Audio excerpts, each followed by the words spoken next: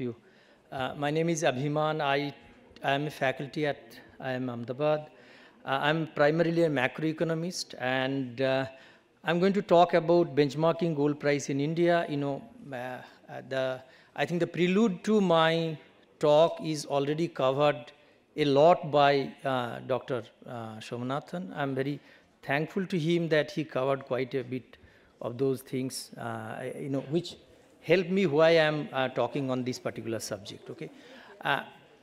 Again, I think what Secretary was talking about, I'm not a very big fan of gold per se. My primary role here to talk about benchmarking gold price. Okay, so the gold, as many of we know, gold. Everybody talks about gold has several features. We talk about as a financial asset. We talk about gold as a consumption, commodity. Gold sometimes used just as a commodity. Gold is possibly the only global currency. So if that is the case, then we need to have benchmark price for it, and we do not have it at present. So I come from, particularly from that particular perspective. And in this context, even gold has a very specific value in national accounts. You find that gold as a separate entity, it comes in national accounts. It's not consumption, it's not investment or government spending, it comes as a part of valuables.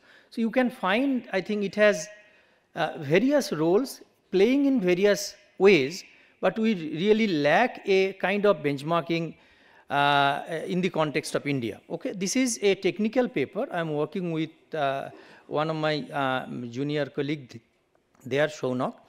So I'm going to talk about, primarily what I'm going to cover here is not the technical part, but the issues what comes for benchmarking, because I am kind of involved into financial benchmarks. Okay, so my role during last 2.5 years has been creating financial benchmarks, so I come from that perspective. So if I would require your support, or your understanding whether we can go for a financial benchmark or a benchmark for gold price in India. Okay, so that's the way I'm going to give you quite a bit of data, and then from there I'm going to show you how prices vary in India of the same commodity, of same quality, of same market. You will find prices vary. And why does it vary? Very little answer is known. And in that context, I think the need for benchmark would be very, very important. I'm going to talk a little bit about current methodologies of benchmarking gold, what is being practiced in the world, and then based on that, if we can think of proposing something for India. Okay, so let me see, I think Indian gold consumption, we know that we are the second largest country in the world in terms of gold consumption, and this has been increasing over a period of time. A large part of that consumption, 50%, I think the gold demand, it comes for the wedding jewelry itself. Okay, and in terms of, I think, in terms of central bank's reserve, my friend was talking just few minutes before, you will find that India also there we are at the 10th largest reserves of gold what we have. And the point is, you find gold as a commodity, we are getting it, central banks are also putting it, and you need it for your jewelry, and each having very different way of valuing it, and that is where the basic problem lies.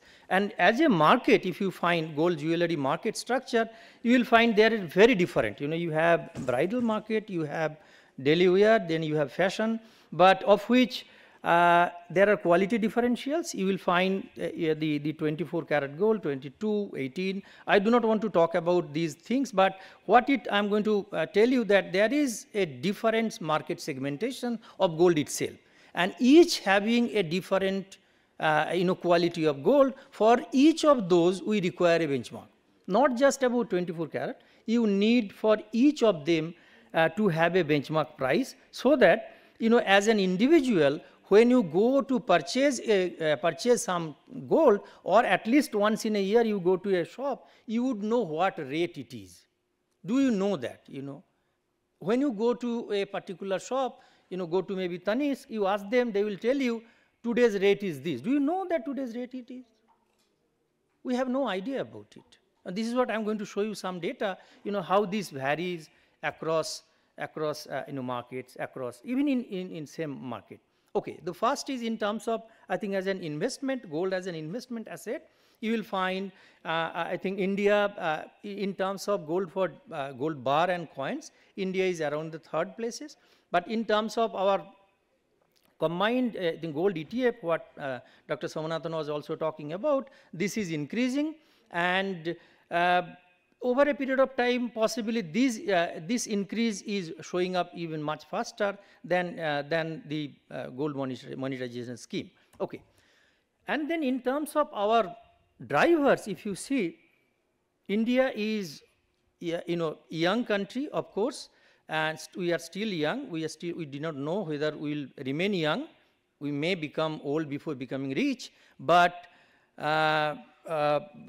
thing is that at this point, you will find, at least from the demographic side, gold demand is going to continue. And when 50% populations below the age of 25 and 22 being the age of marriage, then gold consumption will continue to dominate, at least for for few decades. Okay, so we do not need to think about that bridal demand for gold jewelry will go down. In terms of other drivers, of course, our income is increasing. So with increasing in income, demand for gold consumption goes up, and at the same time, you see that on the right chart, we have the CPI inflation. As we find more volatility in inflation, inflation itself is a volatility measure.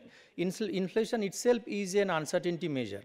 So inflation itself drives gold demand, and variation in of inflation drives gold demand even more. So that's, I think, two parts I'm talking here.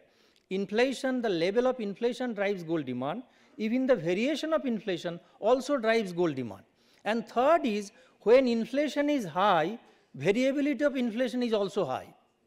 In all three components, inflation plays a very critical role. Again, let me iterate. The inflation level, as an uncertainty measure, it affects gold demand. Inflation, as a change of inflation also drives it. And at the same time, when we have high inflation, we have high uncertainty. That also drives gold demand. So I think one of the basic, premises of gold demand, of course, lies with how we understand how prices are behaving. So along with income, inflation plays a very critical role. That's what we find it even in the data. Not just that, even India's, this is one of the most peculiar commodity where the demand for gold actually is dominated by rural areas. Rural, you will find you do not have markets for anything. You cannot even sell your agriculture or farm output, but there are gold shops. It's a very specific country we are talking about. You find gold shops everywhere in the rural domain. More than 55% of our gold consumption is dominated by rural. And this also has a very nice dimension. The gold demand in rural also varies with your agricultural productivity and monsoon. If monsoon becomes better, you will find gold consumption is showing up. So in many ways, you find the dimensions or the characteristics of gold consumption in India is driven by its own roots, which are dominating in the rural area itself. It's not necessarily an urban phenomena, and that is what, when I think Dr. Somanathan was talking about, that it's not necessarily relating that it is the rich who are consuming gold, it is possibly the poor who are consuming gold as well. And then let us talk about financialization of gold, and gold has been one of the biggest import component for us, which leads to lot of issues on managing our current account deficit. So dependence of gold import, because we do not produce much here, I think you can see that value of gold import, we are one of the, I think we are the 5th in the world. And in terms of Indian household holds 250,000 tonnage of gold. This is as per the World Gold Council, and of which, the gold as a financial asset currently is only, mobilizing out of that is only 0.6%. So you can see that gold is still held as just as, asset, not in the form of financial. And then gold-backed financial products which are gaining importance, but not as important as you find maybe in other financial products. So then about some of the gold-backed financial products, how we are going to value them, you will find, suppose you talk about sovereign gold bond.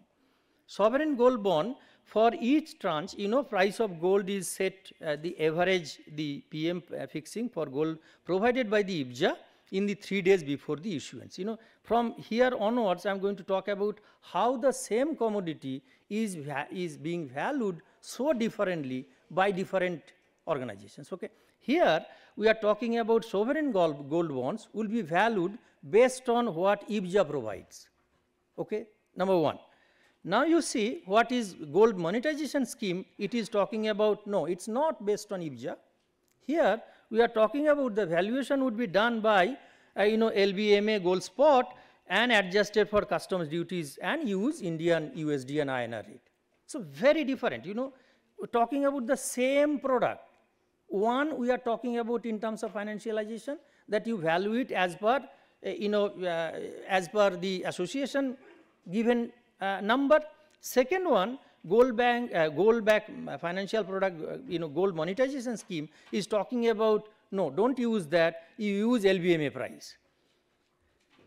Then the role of benchmark comes. Benchmark provides a kind of, I think, independent way of presenting and fair value. I should not say fair value per se, but I think it provides a value which could be based on information available in the market, and it provides price discovery based on a transparent mechanism. That's why benchmarks are important. It's not that given a benchmark means people are going to use that number, but benchmark gives a floor on which you can take a call. At least, if you have a benchmark price for gold, possibly we are going to create one of the biggest public good in India if we can have a benchmark price for gold, but we do not have it. Okay.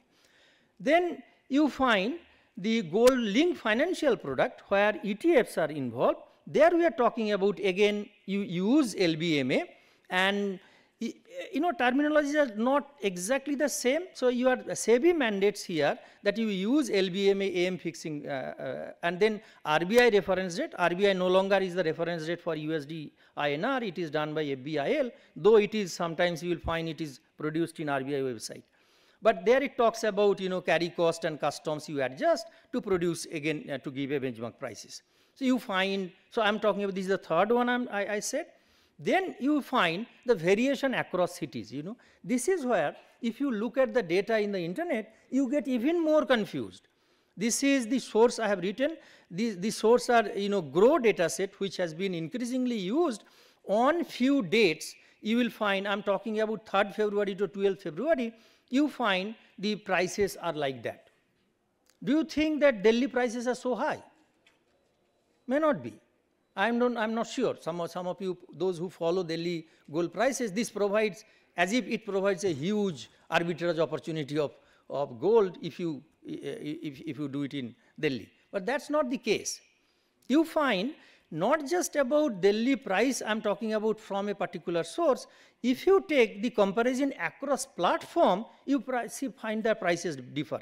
NSE, MCX, IBJA, all three prices are showing very different numbers.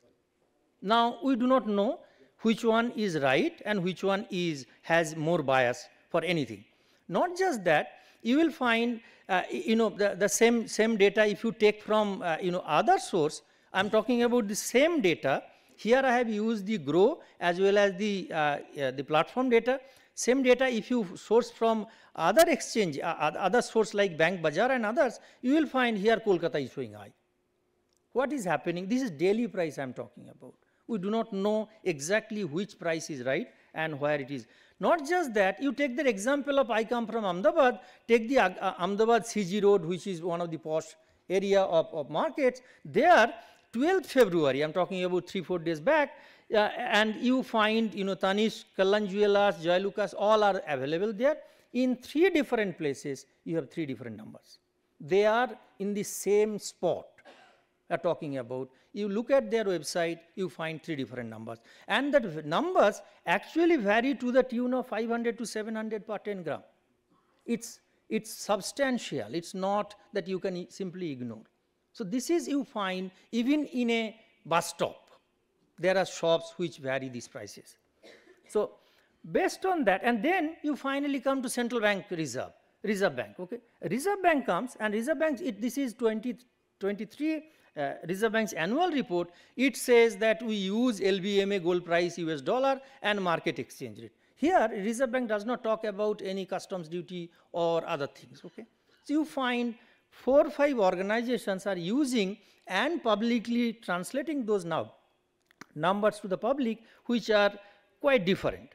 Okay, and then of course, I think one of the significant development in India, again following what Secretary was talking about, is IIBX. But we thought, can we create a benchmark based on IIBX? But I think IIBX still not there. Trades are very thin. Of course, potential exists, but we cannot use at this point in time because even sometimes if you find there are trades not necessarily in gold, more trades are there in silver. Okay, and then finally you find what current international benchmark is doing. This is primarily dominated by LBMA, spot price. What they do is it's based on an auction methodology. What they do, they have participants from banks as well as from investment firms. They have a auction platform. Using that auction platform, they follow a transparent type of methodology. Transparent, it's not that easy to find out what methodology they follow. We had to really struggle to or dig out some of this information what they do. Basically, it's a you allow both buyer and seller, and this is the process they try to follow. Is price displayed on the IC trading platform. Participants enter buy and sell orders, and then you use a benchmark by which you are going to accept it, or if there is an imbalance, go back. This is a very standard way of benchmarking methodology they follow. Once you find both, I think, long and short match, then you go for a balance and then benchmark published. So this is what they are doing it, and twice AM and PM prices that they are finally publishing this, and this number has been used globally, many other places, okay, including in India, in many cases what we are going to use. Now, IBJA, what it is doing is effectively not very transparent. It says that it takes from the 10 bullion dealers, and possibly they have, if you think about it, LIBOR has gone, for manipulation. Now, suppose this IBJA is taking these 10 bullion dealers. If they can control, you have super way of manipulating gold market. You have no way to control. This is so I think important for us that we know. Of course, it's an association, and this is maybe managed efficiently. I have no idea about it, but what it tells that you take 10 big dealers. The problem is possibly these 10 dealers also dominate IIBX. We don't know. It can happen, okay. So that means there are biases which can dominate the gold price discovery. So what you can even in MCX gold price, they have a methodology, but MCX gold prices also vary a lot, but their methodology at least looks like there is a way to towards a benchmarking type. At least they have a method of trim mean methodology. If there are high variation, you chop that head or the below part and take the middle and then try to get an average number. At least some methodology you find it there. Okay, so this is what you see in Indian market, and then what in this paper we are trying to propose is kind of using gold primarily as a commodity. The methodology coming here is the is the methodology used in crude price, and that methodology is quite sound now. We are trying to follow similar, not necessarily exactly the same thing. The technical part I am not presenting here. So basically you are trying to get the fundamental value of the commodity. You can estimate that using historical trade data, but that's not the only thing what we should do. What we are talking about is that there is the convenience yield curve of gold we can actually create based on some earlier work using futures and spot prices. From there we can have a theoretical spot, and theoretical spot you can compare with actual spot rate, and based on the price differential you can actually identify whether the price differential is coming from some bubble or stable component, capture only the stable component of that price differential and add that, it's a kind of carry cost that you add along with the fundamental value what you can get from the past data. Okay, so basically it's a way of using LBMA, but with a far more refinement. If we can do that, then possibly we are working with data. Hopefully, at some point in time, we can share some of the numbers soon. So I think this is just a research what we have been working on, and maybe another 6 months' time we should have something very substantial to show the numbers also. Thank you.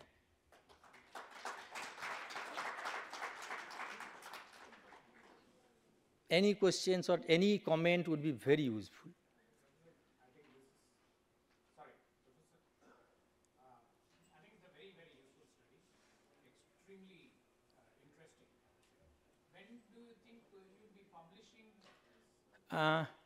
See, I think there are a couple of steps we are following. We are working with the data now, and then we would like to take it to the Financial Benchmark India. Okay, because they are the authority to use or accept or discard it. Okay, so that may take maybe another 4 or 5 months. One round of that has been done with Harish. He is sitting here.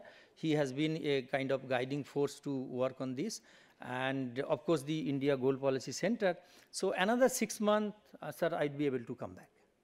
And what you are developing is just a theoretical No, model? no, or is no. it an algorithm itself? It's an algorithm. Okay, it's a theory-based algorithm which follows standard benchmarking methodology. So which means once that is attested, approved and all, people can actually... Exactly. That's the plan. I think that's very interesting. So you're aware of the Malabar Gold few years ago? They had one India, one gold price. That was an industry business strategy. Yeah. Any comments on that? I think again I'm saying it's not that people are going to use this as the price. When you suppose if you look at the rupee dollar, today's rate, if you go to a bank, it's not the exact rate what you find in maybe FIBIL or the RBI rate, but that provides so much information that how much you are charged. At present, I think we do not have any basis to take that call. What you are telling, madam, is true, but I think that still does not serve the purpose of a benchmark. Right, of course. So that Yeah. is their kind of internet Yeah. coming Yeah. up with the...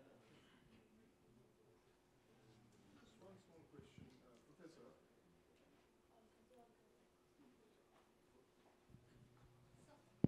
Professor, while I appreciate what you've done, I just wanted to understand there are large number of determinants of demand for gold and large number of determinants of supply of gold also, at least in our time. Yeah.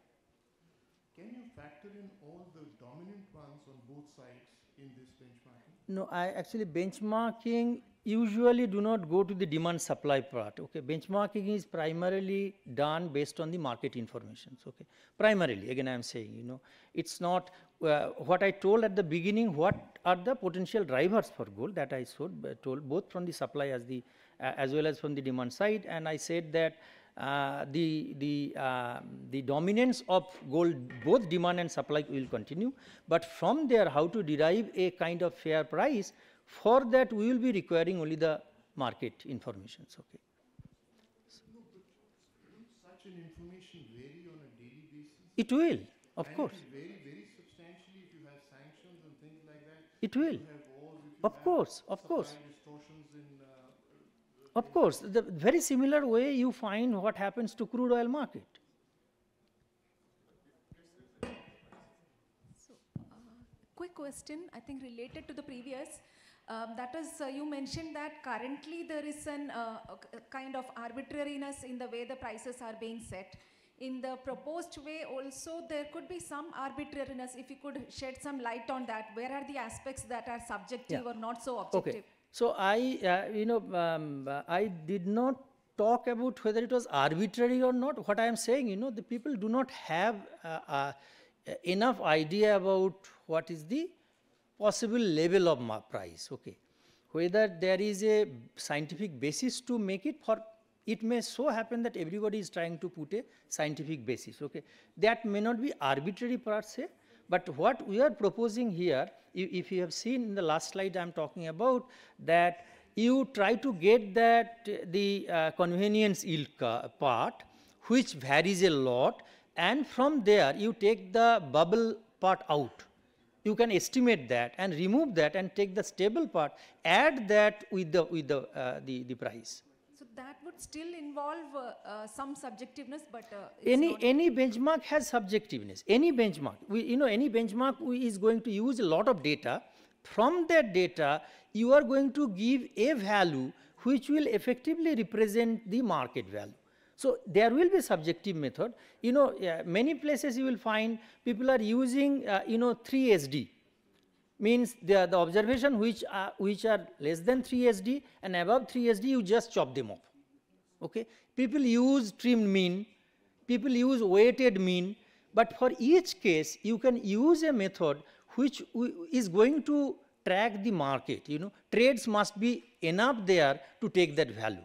What we are proposing, it's basically a price which is where the most trades are happening, and at the same time the outliers are removed. okay. Thank you. No, there is another question. Yes, please go ahead, sir. So once this model is implemented, do we have what we call a roadmap for implementation? Yes, true. Do we have? Yes. And does it also take care of the virtual thing that we are talking about, which we buy, and then physical gold which we buy from the shops? It will, because it's a public information. The point is, if this is, hopefully this will be accepted. We are always optimistic as academician. So if this is accepted, then with some modification, then it will be published on a daily basis, maybe twice. Okay, then public has a way to know what is the benchmark administrator based price of gold. And the last question, do we also take care of the risk factors, such as some things may drive the gold prices in south a lot, down south there, and then sometimes on the I know north that, side. Do we also factor all those things? we can factor in that, okay, in the benchmarking methodology. Yes. Thank you. Yeah, I just want to ask one thing, that in gold, if you are say talking in LBMA, the LBMA fix which you talked about, the benchmark is based on 400 ounces bars of 9995 purity, while all the cities which you showed, some of them are 999 market, some of them are 995 market, some of them are 100 gram market, some of them are kilogram market. And you went to ETF, which was basically the underlining is LBMA good delivery bar. While when we went to IBJA now, why we changed? Because there were certain supplies which were from Dore, which was 2% less duty, and UAE was 1% less duty. So in your benchmarking, are you standardizing yourself on India good delivery or something else, or you want to think about it and you want to make up? I think few things are still not very clear, sir, what you are saying. We have to think little more about it, what you are saying. But for us, benchmark will not be for one particular purity of gold. We have to give at least 4 different. Yeah, because there are quite a bit. And, quite a bit. We have to. That part is clear, that we have to do that, yes. Okay, thank you. Okay. Thank you. Professor, one last question from Please. me. We have this tool called Quorum, which I think World Gold Council, particularly, we have worked with the Oxford University and all that and put it up. Have you looked at that piece? Not just so for your input, but because any feedback you give also will be very useful to us. We have this quorum which gives you the inverted value of gold and things like that using GDP growth, demand, various factors which you can plug in yourself, and there are some standard factors. So in your study, whenever it is there, if you can also look at that model, we want to just give a fundamental, it's not a price determinant, but it just says what should be the kind of value of gold given all these factors. So if that can also be used, that will be helpful. Thank you. I'll do that. Thank you.